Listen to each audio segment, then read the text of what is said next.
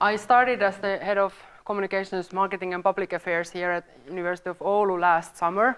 So I'm just saying that the science communication is not maybe my sort of major in this communications area, but I'm happy to share what I have been thinking about the topic, and then happily taking any questions, or you tell me I'm wrong or something. Just have a discussion as well. You've been talking today a little bit more specifically about open research, open publishing, and then my theme today for this 15 minutes is a bit more wider scope, as Minna said, about the visibility of research overall. So here goes. My job is to make the university to be visible and maybe build a reputation. Everyone knows about these profiling exercises going on in Finland, in the sort of the political side of science, and the universities have to sort of tell the world what they are good at and what are their specialties.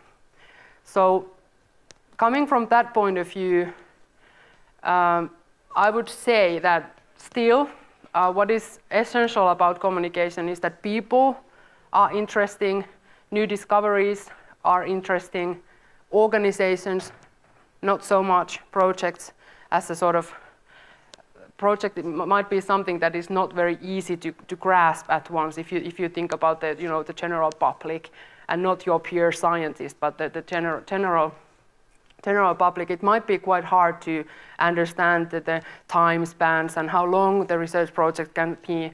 And so that would be my statement for you today, that people are interesting, new discoveries are interesting. And I don't know if we have a chance to share, but why did you become a scientist in the first place?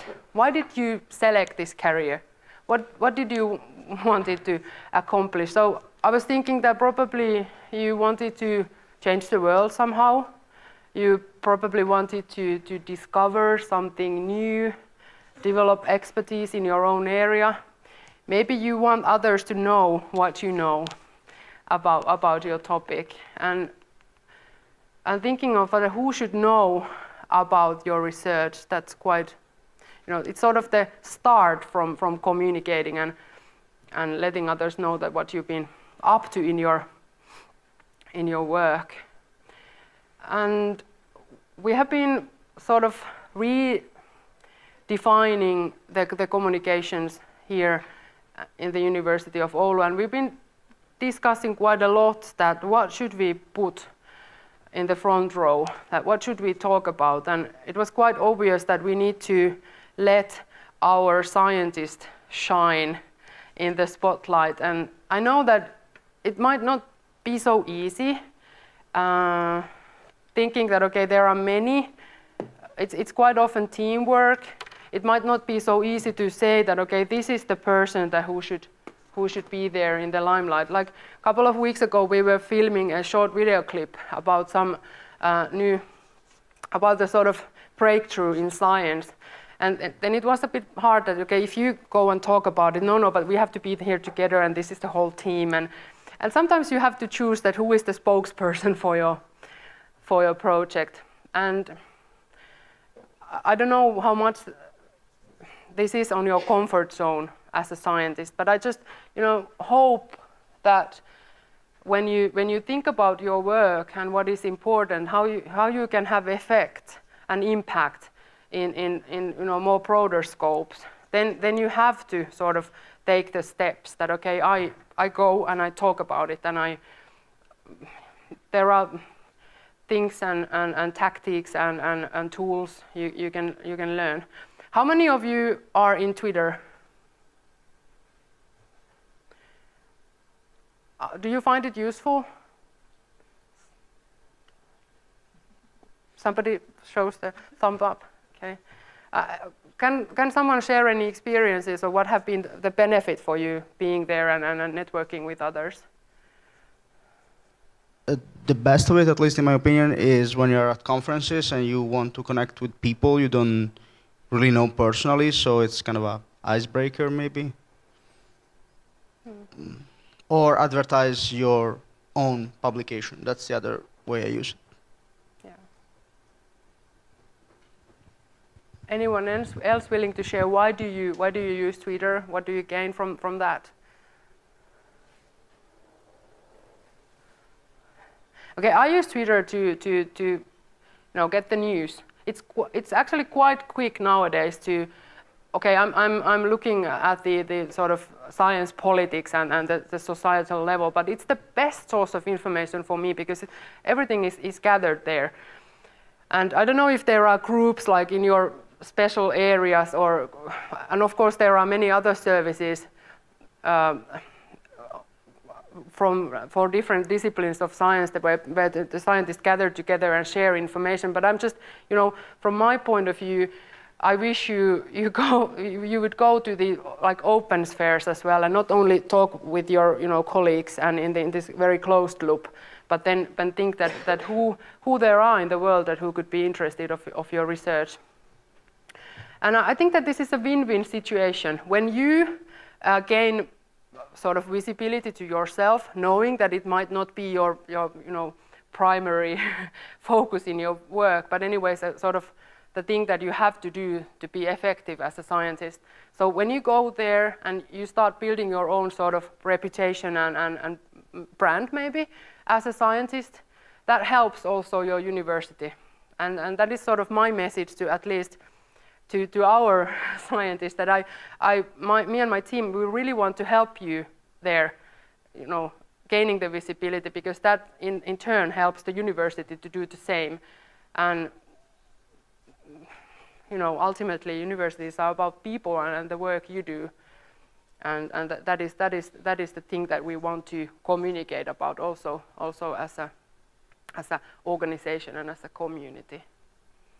Is there anything that I should take away from this short session? That what could the university do to help you?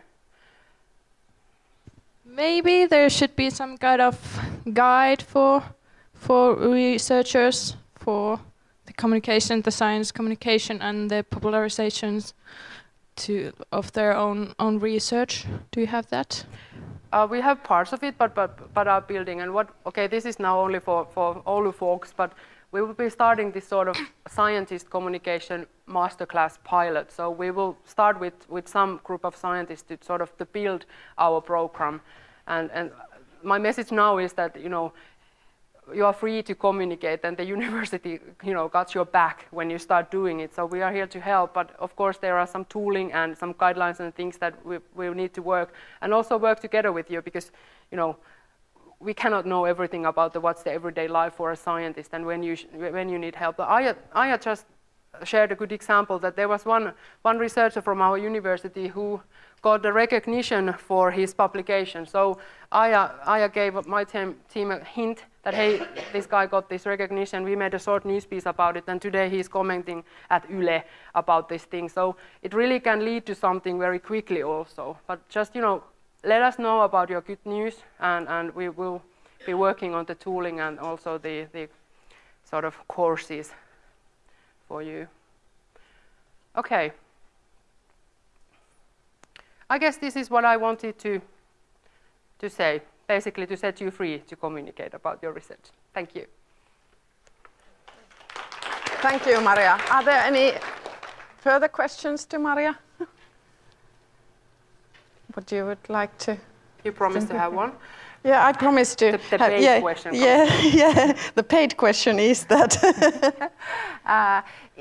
if we think about the open access, and we've been discussing how difficult it's sometimes to disseminate scientific information because we have to wait for years to get some article published, etc. So is media, social media, Twitter, media presence a way to give a sort of a glimpses of what you've been doing and of your research, even if you cannot send your article to your colleague?